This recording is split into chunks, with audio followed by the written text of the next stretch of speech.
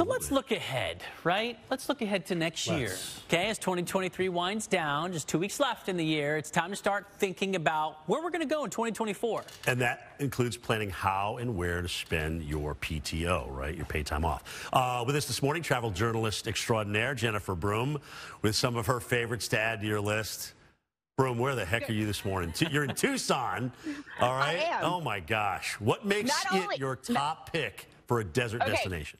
Oh, I just love it here. By the way, guys, I'm not only in Tucson, I am on the rooftop like Santa Claus, hanging out on the rooftop of the iconic, legendary Hotel Congress. They have 3 concert halls in the hotel. It's really a cool spot. I know, super cool. But Tucson, you may not know this, is the epicenter of astrotourism. Dark Skies International is headquartered here. I got to go up to Mount Lemmon Sky Center. It was super cool. Look through a 32-inch telescope on a sky party. I got to see Saturn along with some other planets and galaxies far, far away. It's a unique place here because Saguaro National Park is in the city. So you get this fantastic landscape of those just, the symbol of the American West. The saguaro cacti are absolutely gorgeous. It was just named the 9th dark sky urban place in the world.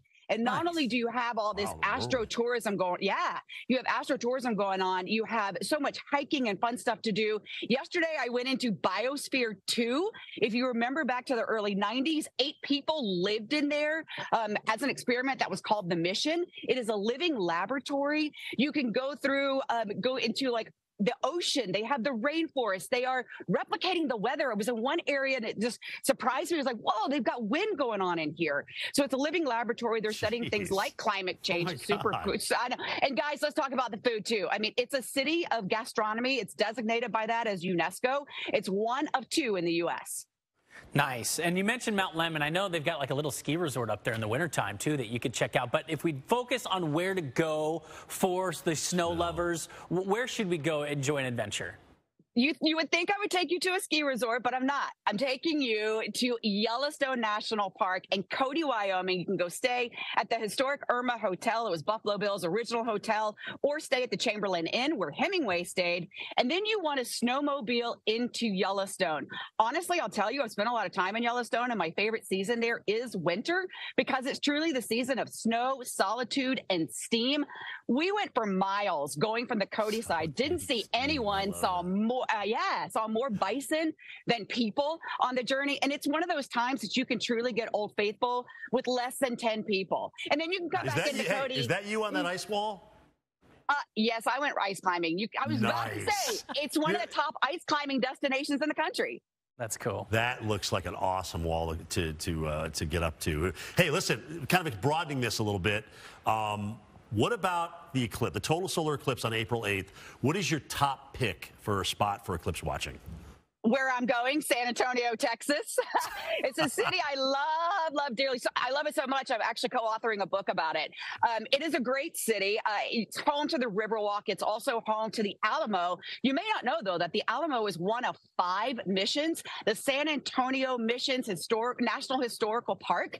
They're all very different. They're beautiful. You can also go soak at Camp Hot Wells. They are reviving a wellness retreat that was there in the 1880s through the early 1900s. So much outdoor stuff. Bill Hardberger Park is one of my favorite spots there as well. And I told you 2 cities were named UNESCO City of Gastronomy. It's Tucson and San Antonio. Oh, I love the history. Wow, you just happen to hit them both. Okay, we only have 20 seconds. Do you want to real quick talk about a less traveled state for outdoor adventures real quick? 20 seconds? Nebraska, and you got to go first of all, kayak, Valentine. Got to take you to Valentine, the Niobrara National Scenic River, guys. It was just named a quiet place trail. It's the only one in North America, second one in the world. And then you could also go in the springtime, see those sandhill cranes. They are spectacular with over 1 million of them making their way through Nebraska. It is absolutely gorgeous. And don't forget Scottsbluff National Monument, Chimney Rock, lots of stuff to do in Nebraska. Jennifer Broome doing it to it, showing us how beautiful our country is. Right? I mean, seriously, look at all those places. And that was just 3.